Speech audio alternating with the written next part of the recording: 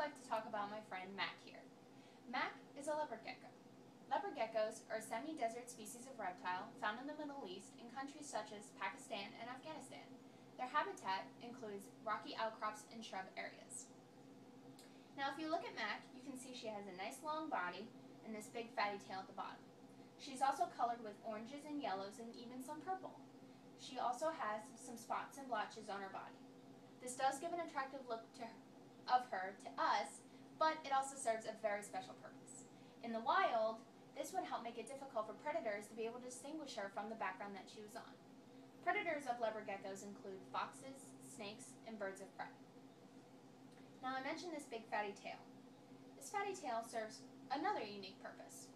First, it acts like a reserve of energy.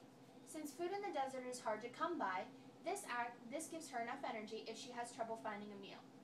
It also acts as an escape method. If a predator were to come and grab her by her tail and pick her up, leopard geckos can actually detach their tail from the rest of their body, giving them a chance to escape. Now leopard geckos are insectivores, meaning that they're bug eaters. Mac's favorite foods are crickets and mealworms, but in the wild, leopard geckos also eat spiders and even scorpions. Leopard geckos can live to be about 15 years in the wild, but in captivity with proper care and maintenance, they can live to be 20 or even older. While they are commonly seen in zoos and even pet stores, they are unfortunately seeing a decrease in the natural populations in the wild.